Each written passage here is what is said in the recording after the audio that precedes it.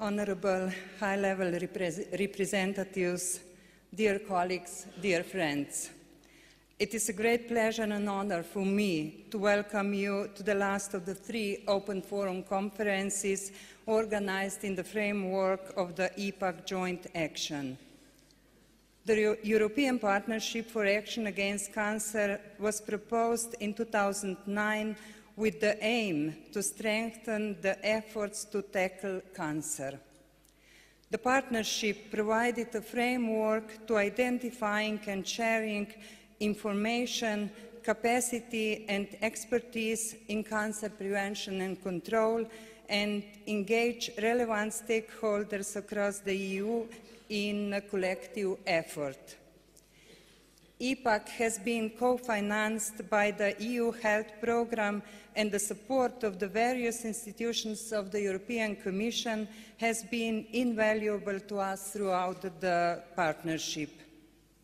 I am addressing you on behalf of the National Institute of Public Health Slovenia, which has assumed the challenging role of leader of the EPAAC Joint Action, mobilizing over 100 partners from around the world who attended numerous working groups, training events, workshops, conferences and other events which have all been organized under the various specific objectives of the partnership.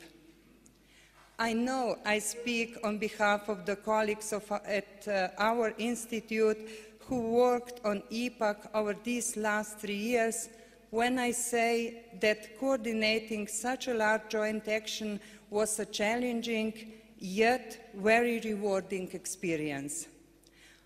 I would like to take this opportunity to thank all of you, all of our partners, for the intense dedication that they and you brought to the joint action.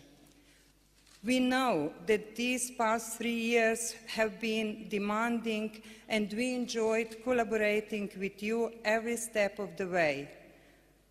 We would like to recognize the contribution of every individual and organization who joined us on this collective journey.